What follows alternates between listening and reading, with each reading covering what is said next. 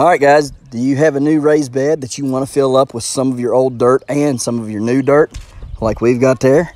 Well, fear no more, you can do it, and you can get all the rocks out of it just like that. And here's how.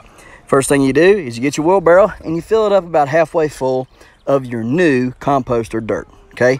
Second thing you do is you get you some rabbit wire or some hardware cloth, as these two things are known by, and you bend one edge like this to fit under the lip of your wheelbarrow, just like so, or wheelbarrow, or however you want to say it.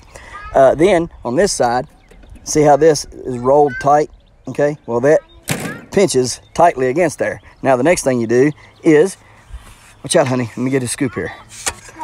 All right, next thing is you get you a scoop of your dirt, like so. Hard to do with one hand here. And lift it up here, dump it like so. All right, and then commence to raking it. And see, look at all the stuff you're gonna get out of there. Just keep on going like this right here. Across the grate. It does really well. You can see all those rocks being exposed and stuff, okay? So now that you got that done, it's got all the grass, the roots, and the rocks that you don't want in your new raised bed. You got it all right there on your cloth.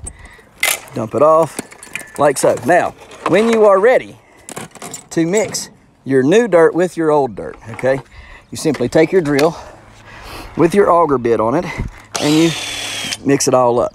All right, guys, there's a professional tip trick for you guys who want to use your new compost with your old soil and put it in your new raised bed. Or even if you don't have a raised bed, you just want to, you know, maybe get the rocks out, you know, maybe you're making a new bed, period. Maybe it's not a raised bed, you're just making a new bed. And you kind of want to get all the rocks out of it. Screen it like this. You can even screen your compost if you're worried that your compost has got too much rocks or chips or something in it. It shouldn't have, but in case it does, you can do that. Anyhow, guys, we'll catch you on the next one. And you can always go over to our YouTube channel on Heavenly Hills Homestead on YouTube. Guys, please, I'd like it if you subscribe to the channel.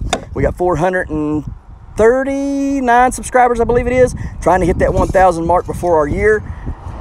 We hit a year in May. Well, end of this month. Yeah, so end of this month we hit a year that we've been on YouTube. So guys, go on over there, check it out. We got 400 and some videos, like 418, 419 videos. Check it out, guys, and subscribe. We do free monthly giveaways too. So thanks, guys.